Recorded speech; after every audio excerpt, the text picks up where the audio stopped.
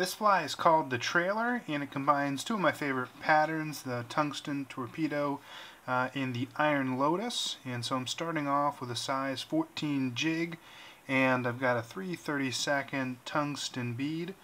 The thread that I'm going to use is a 140 olive. As you get into smaller sizes, you can tie it with a 70 as well. I'll add some additional weight with wraps of lead.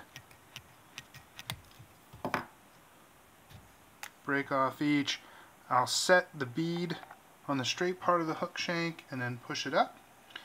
I'll start my thread behind the lead, make my wraps through to secure, and trim the tag. The tail for this is going to be coque de liane, and if you don't have this, you can use any dry fly hackle that you like, or you can use a mallard. Works as a good substitute. I'll take off 4 or 5 fibers and tie it in.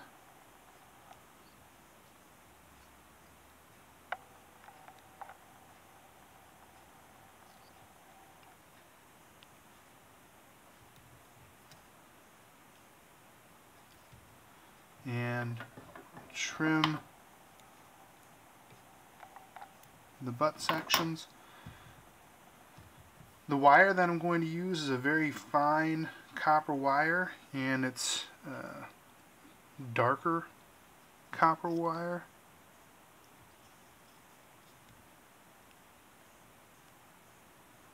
And I'll tie that in.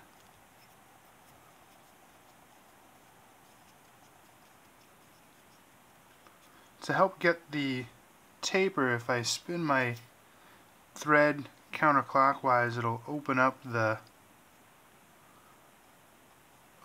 thread, and it'll apply more like floss, and that'll help get a real smooth body to this.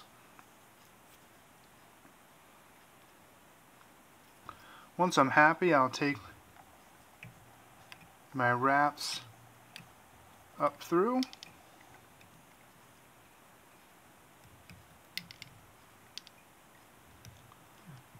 and when I get to the bead, I'll tie it off, and then I can break it. I'll put a small collar on this, and then I'm going to use an olive ice stub. You can use any color you prefer.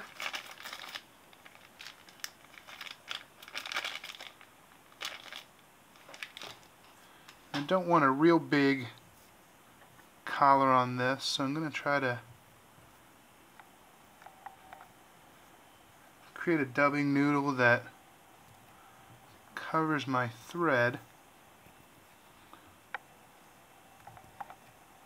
I don't want to add too much bulk to this. And when I'm finished, I'll wrap in a couple of whip finishes here.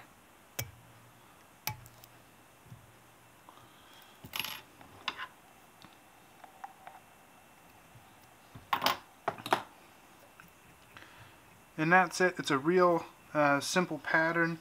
It's called the Trailer because I fish it behind a lot of my patterns and find it to be successful. If you want to pick out the collar a bit, you certainly can.